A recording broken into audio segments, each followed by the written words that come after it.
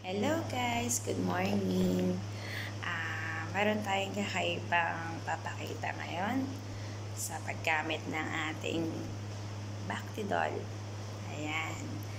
Um, Bago po kayo manood, comments in the section below and please like and subscribe my channel. Ayan. Bale, first time ko lang gagamitin itong Bactidol. Titingnan natin kung gaano ba talaga siya ka-effective. Dahil ako po, isang linggo na rin ako masakit ang lalamunan. Halos hindi ako makahinga. And then, talagang sobrang kate, sobrang sakit. Tapos namamaga siya. Tapos, pag bubuntong hininga ako, talagang masakit siya. Ngayon, dito sa Pilipinas, sa panahon ngayon, kailangan natin gamutin ng ating sarili. Hindi tayo pwedeng pumunta ng doktor ng agad-agad. Kailangan at mayroon tayong first step para sa sarili natin. Dahil mahirap ngayon magpa-doktor. Ayan. Ngayon guys, tingnan natin ganitong paggamit ng Bactidol. Sinasabi dito na sa adults is 20 ml. Pero kailangan pa rin natin ng tubig. Ganito karami. So, first time ko lang din gagamitin itong Bactidol. Titignan natin kung gaano siya ka-effective. Pero sabi naman sa mga napapanood ko din, at sabi din nung pamakin ko na gumamit nito, ay effective naman siya. So, let's try guys kung paano bang gamitin ito. Okay. So guys, itong Bactidol, ang sabi ay magagamit ito sa yung meron kang bad breath, tooth decay. Ayan. Tapos talagang pag ano ng lalamunan, paglinis ng lalamunan natin. So let's try guys kung gaano siya ka-effective. 20 ml. So, oh my God.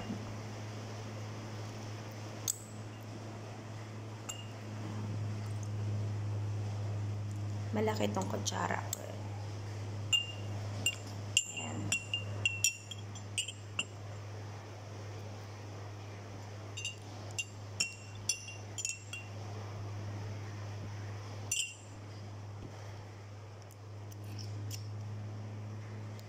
So, ibig sabihin,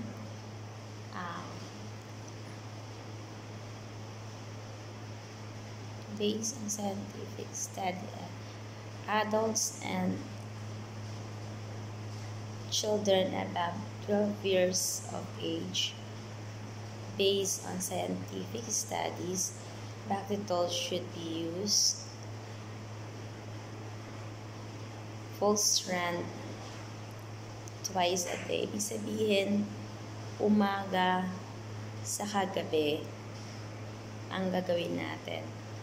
Half a mouthful, 20 ml, should be swish and gargled for 30 seconds. And then, ano ba to?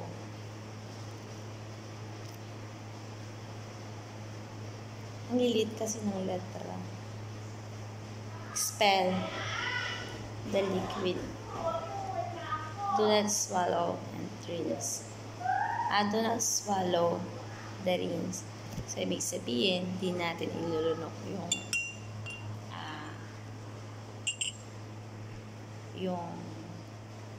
ginargal natin. So, sa isang kutsara is nagkakalaman siya ng 5 ml. Tama? So, itong kutsara ko malaki siya. Kaya, tatatluhin ko na lang. Ayan.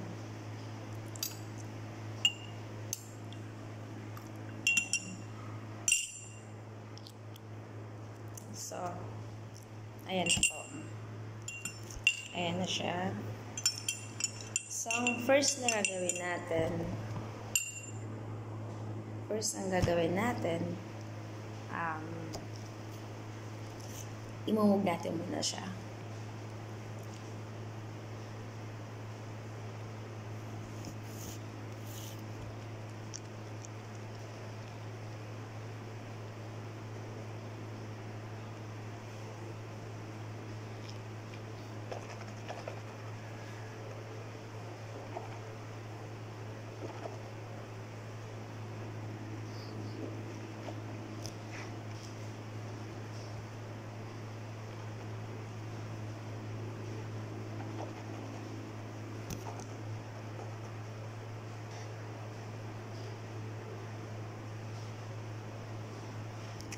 Ayan guys, sobrang, hindi ko alam kung bakit ganun yung pakaramdam ko, parang mapait para sa akin.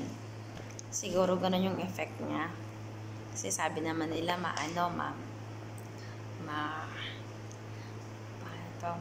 menthol, and then nung pagka-try kong mumugin siya, sobra siyang mapait sa lalamunan, mapait din sa panlasa ko. Hindi ko alam dahil sa iniinom kong water with lemon. Baka dahil din doon.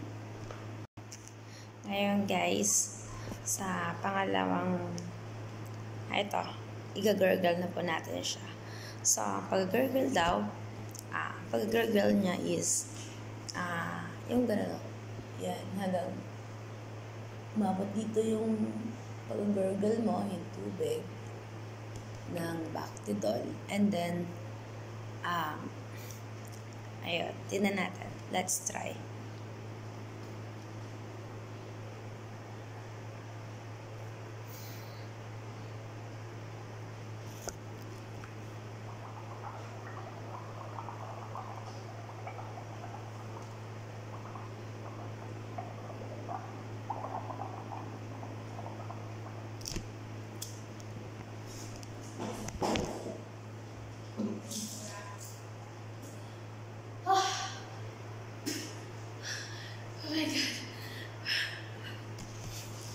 Guys, nabulunan ako ng tubig.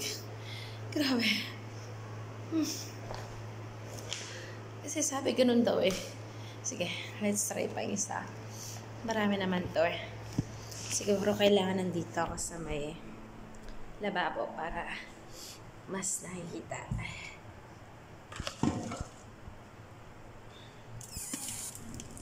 Ayan guys.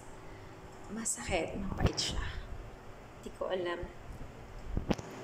So, siguro sabi nila mapait. Hindi ko alam.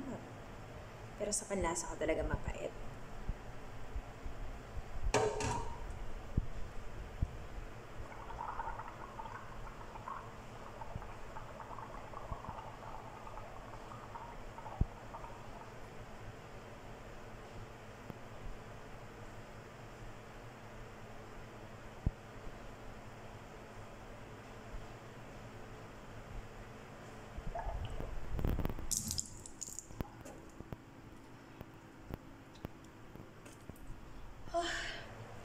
Mapait talaga.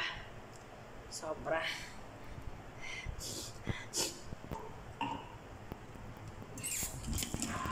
Siguro dahil nag-toothbrush ako, yun yung effect niya. Mapait sa panlasa ko. Kaya ganun. Ayan. Busin natin ito guys. Masakit pa rin talaga yung lalamunan ko.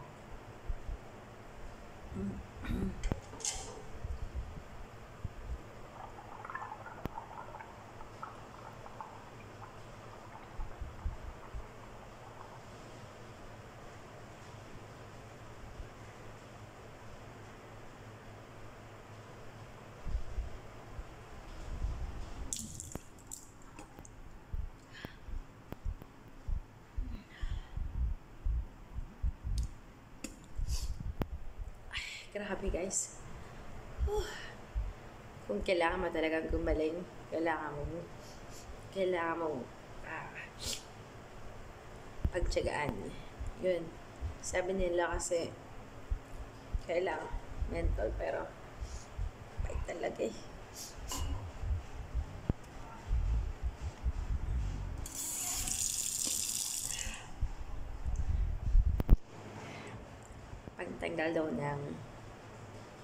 pagtanggal ng bacteria. Ayun, pagtsatsagaan natin.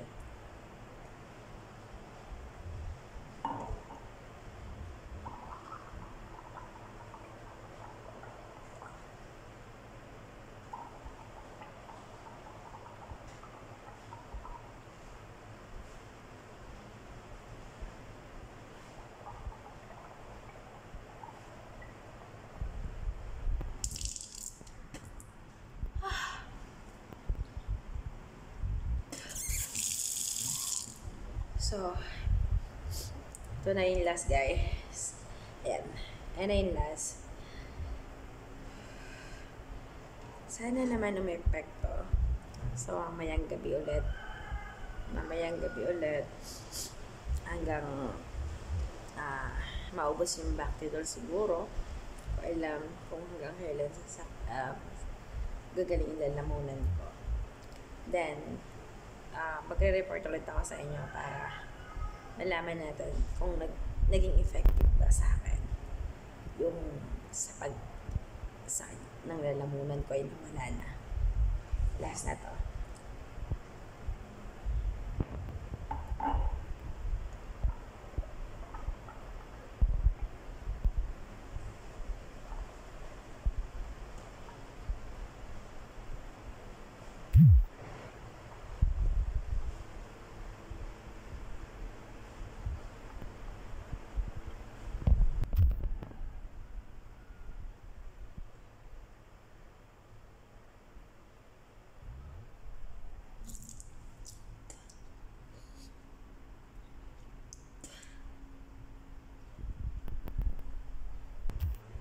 Ayan guys, natapos ko din yung pag-move ng Bactidol. And then, pagkatapos yung glass na yon, wag natin siyang babalawan ng tubig para maging effective sa loob ng bibig natin. Try natin guys. Basta itong Bactidol, tingnan natin ang effective hanggang 2 days siguro. Ayan. Babalik ako sa inyo.